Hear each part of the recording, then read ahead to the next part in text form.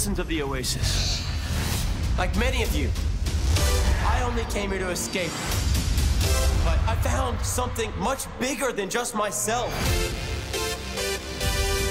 Are you willing to fight? Might as well jump! This is war. Find it. Welcome to the rebellion.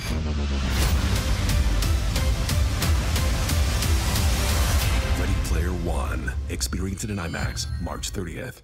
I have to say, Lena, you were really fantastic in this fresh, original film. I thought you were really good last night in this awesome role, the role of H. Oh, yeah, so I'm just curious, what was your reaction when you first learned that you landed a role in a Steven Spielberg production? Well, I was really pleasantly surprised, I think, because I got a call from the casting directors, Ellen Lewis, who cast the film along with Leslie Feldman.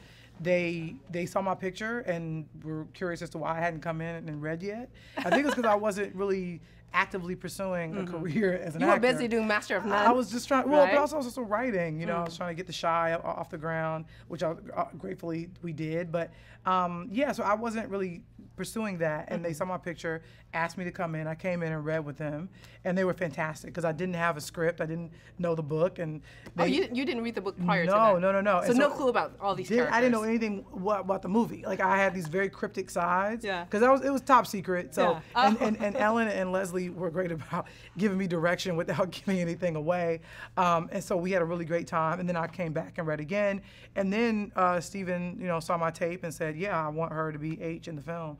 And then I got the call from my manager, and so I was blown away and just couldn't believe it. And then I wanted to know, well, can I read the script now, or can I see the book? So, and then I sort of caught up, and so it was a beautiful gift that sort of just kept on giving. It was fantastic. So now, as a kid, were you a big fan of like video games? Did you play a lot of video games? We had the first generation Nintendo in our house. That. Yeah. You know, we had to blow on the cartridges. Yeah. And it took up a lot of our time, and as it should. And then I graduated to Sega Genesis, and then ultimately we got a Nintendo 64.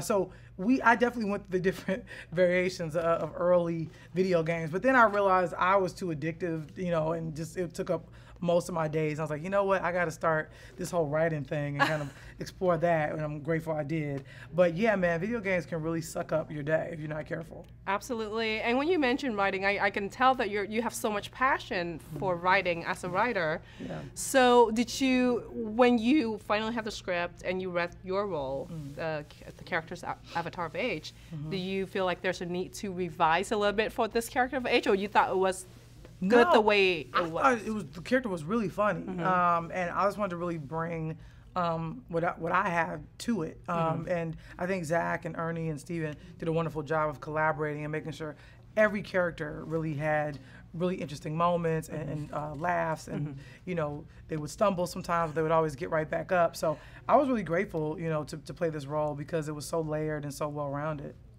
And what was your favorite part playing this character? Oh, H? man. I think the fun part was getting to be like 3 different people. You know, I got to be H, which was like really big, tall guy, half man, half machine. Then I got to be Iron Giant, who was like the gentle giant, who was like all machine. That was fun at the end to watch it. It was really fun to like, you know, help save the day. The world. No, the world. The Oasis world is that character. Yeah. And then I got to be myself, which you know, I feel very connected to Helen, and in the real world, and she dresses a little bit like me, so it was kind of nice. And what are you doing next? What's your next? What am I doing next? Well, we got season 2 of The Shy coming. Hopefully that writer's room will start up very soon. We're gonna shoot a pilot for a show I wrote called 20s, which is loosely based on my 20s. It's a gay black girl prancing around Los Angeles. Justin Simeon's gonna direct that pilot. And I wrote a feature that hopefully Melina Masukis will direct as well. So, you know, we're staying busy. Busy year for Lena. Busy. Always. Congratulations. Thank you so to much. all the great success, Lena. Thank you very much. This is the Oasis. It's a place where the limit